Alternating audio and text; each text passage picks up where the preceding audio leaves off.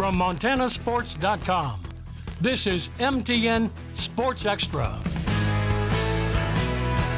Hello everyone, my name is Culver and I'm your host this week for Sports Extra. Let's dive right into all that's been happening in sports around the state. Some big college basketball news hit Montana on Wednesday as a coaching legend has called it a career. Montana State Billings men's basketball coach Mick Durham announced his retirement on Wednesday. Durham, now 66 and a predominant figure in basketball across the Treasure State for decades, is stepping away after 41 years in coaching. This past season was his 30th as a head coach, a year in which he guided MSUB to 20 wins for the first time in 17 years and a berth in the NCAA Division II West Regional for the first time since 2012. Durham spent 24 seasons at Montana State, his alma mater, including 16 as the Bobcats head coach from 1990 to 2005, where he won Big Sky Conference Coach of the Year 3 times. He guided MSU to the NCAA tournament in 1996. Durham accumulated 397 coaching wins and 5 Coach of the Year awards in his career. Another Bobcat great made quite the announcement Tuesday night, as Darian White has officially entered the transfer portal. The star point guard took to Twitter on Tuesday, thanking Bobcat Nation for the past 4 years, saying, quote, "I want to explore the next phase of my basketball career Montana State has created for me," end quote. White earned all Big Sky first team honors during her final 3 seasons with Montana State and leaves the program ranked in the top 10 of 9 different categories for career records within the program. You know, she just has impacted this game in every facet. She's so much fun for the fans to watch. She's a heart and soul kind of kid. The things that she's brought to the table since her freshman year and how she's evolved to her senior year have completely taken this program to the next legacy, and she is a legacy. That is what she is. She's going to be a future Hall of Famer at some point. White enters the transfer portal with 1 year of eligibility left due to a COVID year. After the Grizz basketball season came to a close following their Big Sky Conference exit, one of their star players, Josh Bannon, decided it was time to take the next step in his basketball career. And MTN's Kyle Hansen caught up with the Australian native to recap his time at Montana. Josh Bannon has had 2 major goals in his basketball career, representing Australia in the Olympics and playing in the NBA. And now, Bannon is taking a big step toward achieving those lofty dreams. The 3-year star for the Montana Grizzlies announced late Monday evening that he would be foregoing his remaining college eligibility to pursue a pro basketball career. It was a very hard decision. The Grizz is very special to me. Being a Montana Grizzly and having that sort of the way that's been my college career, and I've been blessed to play here. I feel very fortunate, but it's hard to step away from, but exciting to see what's next. Bannon's pedigree was decorated before he got to UM, and the Australian has received pro basketball interest ever since his youth playing career and since he arrived in Missoula. While he loved playing college ball at Montana, the timing to take this next step felt right for him. But a big reason why he feels ready is thanks to his time in Missoula. I feel very fortunate, and I can't speak enough to how grateful I am for what this school's done to me and this coaching staff. I've been privileged to play here and wear the Montana Grizzly jersey for 3 years, and they have prepared me for this. I wasn't prepared when I got here, but I feel very prepared right now. Bannon arrived to UM mid-pandemic during his freshman year, and though the year itself was the hardest of them all, the Aussie showcased he had a high ceiling of potential. Bannon admits that season was a grind and he almost went back home, but he decided to stick it out, and the rewards soon followed, including over 1,000 career points and 2 all Big Sky selections. I feel like now, after 3 years, I'm leaving on the right foot. I'm leaving here knowing I put everything into it, and I sort of endured some of those tougher times. I think these 3 years helped me to develop a lot of resilience. I grew a lot as an individual, as a basketball player, but also as a person. Bannon will stay at UM through the rest of the semester and will graduate with a degree in economics in just 3 years. From there, he'll try to link on with an NBA Summer League team before eventually working working his way back to compete in the National Basketball League, Australia's Pro League. But he'll cherish his time in Montana forever and take it with him to the next level. I started my career at Grizz, and now I'm lucky to sort of move on to this next step, but I finish it as a Grizz, and I will continue to brag about playing for the Montana Grizzlies and the University of Montana and representing this community, this Missoula community, because that's really what it's about. I feel like a Grizz for life. Reporting in Missoula, Kyle Hansen, MTN Sports. The curtains fell last week on what was a historic season for Montana State men's basketball after falling to Kansas State in the first round of the NCAA tournament. And while it was an emotional ending for a variety of reasons, including the send-off of one of the program's most influential players, this season rang in what many are now considering the golden age of Bobcat basketball. You know, first off, really proud of our team, you know, not only for this game, but the season that they had. The adversity they fought through all year and continued to compete. Despite starting out Big Sky play sitting just above 500 after one of the program's toughest non-conference schedules in recent memory, Montana State finished the year as conference champions with a 25-10 record, marking consecutive 25-win seasons for the first time since 1929. However, their 7-point win over Northern Arizona in the Big Sky Championship also stamped a program first by punching back-to-back tickets to March Madness. Just judging by the 2 years, you know, last year and this year, it's been a big difference. You know, I'm just super proud of my team and being able to flip the script from last year to this year. Battle flipped the script himself this season, going from the Big Sky's top reserve in 2022 to being named the tournament's MVP while also earning first-team honors. I mean, as a player, that's who I am. You know, I love to attack the defense, making sure I'll, you know, find the open gaps and making sure I can get to the hoop. And while this season brought new faces with the addition of 3 transfers, the Bobcats now say goodbye to one of the program's most decorated players in Jabril Bello. It's going to be really hard to coach, you know, a game without him. You know, he's been there since day one with me. Bello finished his career ranked in 6 different categories amongst the Bobcat record books, which is highlighted by his 160 career blocks, leaving as Montana State's new all-time leader. He's been the cornerstone of our program. I mean, he's all over the record books, you know, back-to-back champion, but that goes nowhere near like the person he is and the impact that he's had on me, on all of our whole program. I'm excited for his next stage in life too as a professional, and then, you know, whatever he decides to do, you know, in the workplace, he's going to be a tremendous success. In Bozeman, Ashley Washburn, MTN Sports. Hey everyone, I'm in the Montana Tech Hall of Fame room, and I'm not sure how well you can see it, but right here is a plaque of one of Tech's most notable former coaches, Kelvin Sampson. Now his current successor, Adam Hyatt, has said that he models his team after Sampson's, and the result for the Ordigers this season was unprecedented success. So coming into the season, you know, there were some unknowns, some uncertainties, right? I mean, we had 4 new starters, had a lot of guys playing new roles. We weren't exactly certain how quickly we were going to be able to connect, and this group really connected rapidly. Yes, this team had its deepest postseason run in program history, culminating in a trip to the national tournament quarterfinals. But let's dig a little deeper and really try to quantify what a successful campaign this was. So, here's some numbers for you. And let's start with the number 10, as in Tech's ranking in the final top 25 coaches poll this season. That number represents the highest the Ordigers have ever been ranked and their first time ever cracking the top 10. Now, how about the number 29, as in the overall number of wins Tech finished the season with? Those 29 victories, also a program high. And now here's another prime number for you, 103. That's the number of points Tech racked up in its Frontier Tournament championship win over Providence to solidify the Ordigers as back-to-back regular season and tournament champions. Now for the number 2. That's the number of home national tournament games Tech won to book a trip to the final site in Kansas City for the very first time. And now for the number 1. That was the tournament seeding of Tech's round of 16 opponent William Penn, who the Ordigers stunned in overtime for one of the biggest wins in program history. Tech's run eventually came to an end in the round of 8, but what an incredible ride it was. There are seasons to remember, but this one was unforgettable. It was a lot of emotion, you know, being a young team. We didn't have any seniors, you know.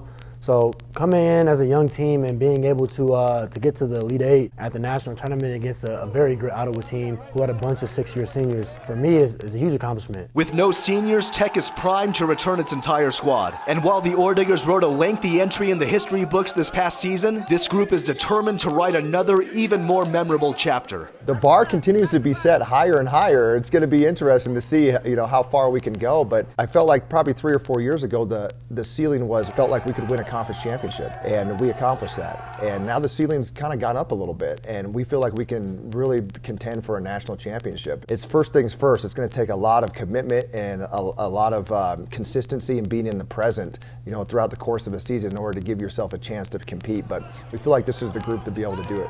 In Butte, Luke Shelton, MTN Sports. Coming up, it's high school track and field season, and we caught up with the defending Class A girls champions. That's next on Sports Extra. There's more action online at montanasports.com.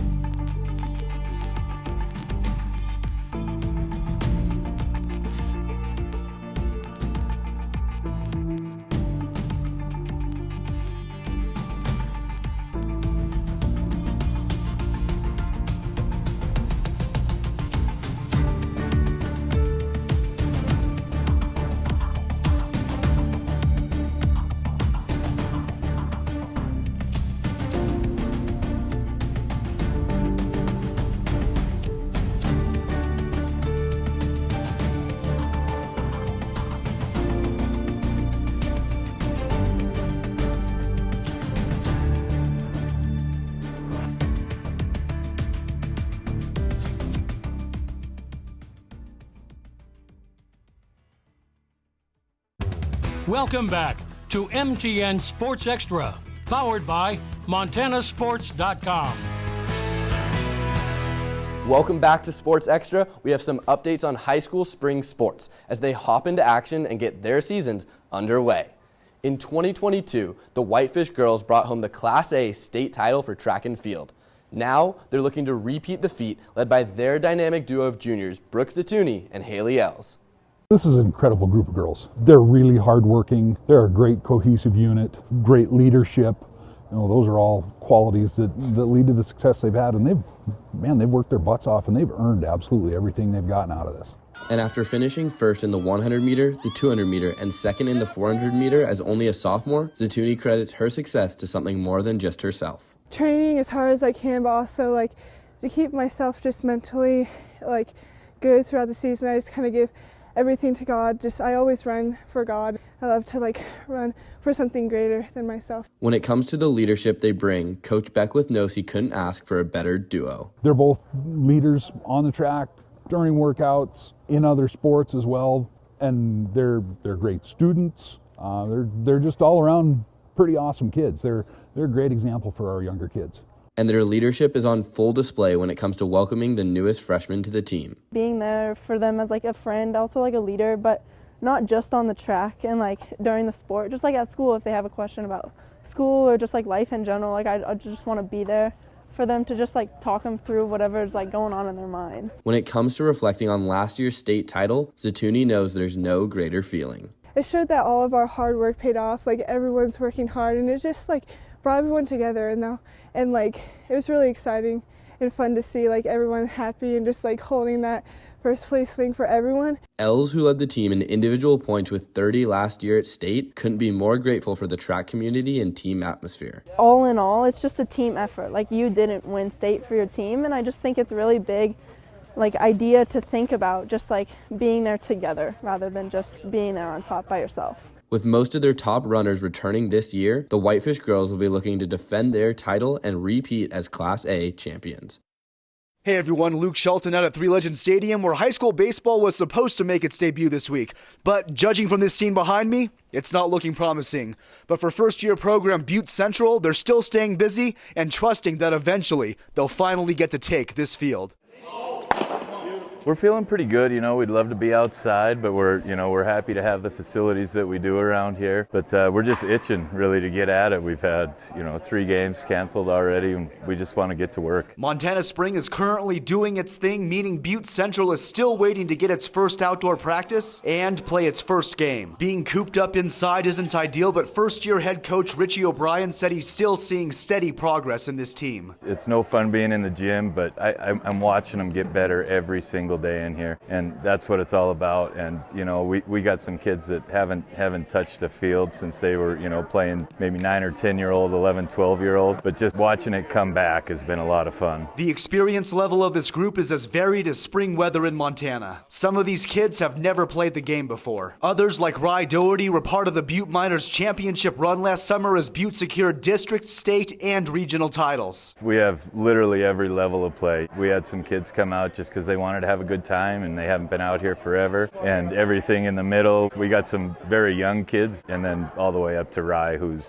he's an elite baseball player in Montana. Oh, I love it, so everyone's kind of looking to me to coach them up a little bit, give them some tips, and just be a good role model, be positive for them. And it's really fun actually, because it sounds corny, but they look up to you, and I like it. It motivates me to help them and keep my temper and do as best as I can. The Maroons may feel in limbo right now, but they'll have a lot to look forward to this season, including a crosstown matchup against Butte High. It'll be really fun. I'm looking forward to it because they're my buddies. It's all good nature, so yeah, it'll be really fun. Yeah, we're just getting ready for the season, waiting to get out on that field. We're ready. In Butte, Luke Shelton, MTN Sports.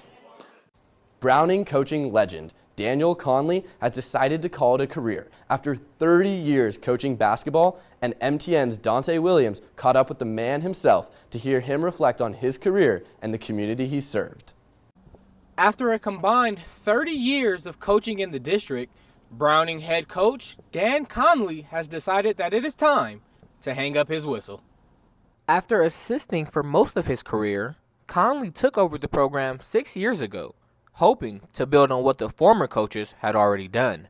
One of the things is just continue what the foundation at Ray started and then Mark continued, and I wanted to continue that, compete for championships every year, be right up there and top of the conference, teach these kids life lessons, make sure all of my kids graduate. Conley emphasized that it was his job to help develop these boys into young men. Coach Conley is one of the great coaches that Browning has coached here. The biggest life lesson he taught me is how to be a man and work hard. I feel like he really brought me out of my shell too. He allowed me to be a leader on the team and play to my full potential for real. As Conley looks back at the last 6 years, he can retire knowing that they had plenty of success. I think I accomplished all my goals, other than we never did win a state title in my tenure, but we won some divisional titles. We won the conference 4 out of the 6 years that I was the coach. Leaving is hard, especially when you've impacted so many people, but Conley knew it was time to step away. I grew up here in Browning. I've lived here my entire life. I played sports here. I played basketball here. I've always wanted to give back, and I feel like I've done that. But now I think it's time for me to kind of take a break. I've been doing this, like I said, for 30 years. It's time to spend some more time with my family. We would like to wish Coach Conley a happy retirement. In Browning, I'm Dante Williams with MTN Sports. Coming up, spring ball is back for the Cats and Grizz. As they begin gearing up for next year, we caught up with some players for both teams to hear their thoughts as practices are getting underway. That's next on Sports Extra. There's more action online at montanasports.com.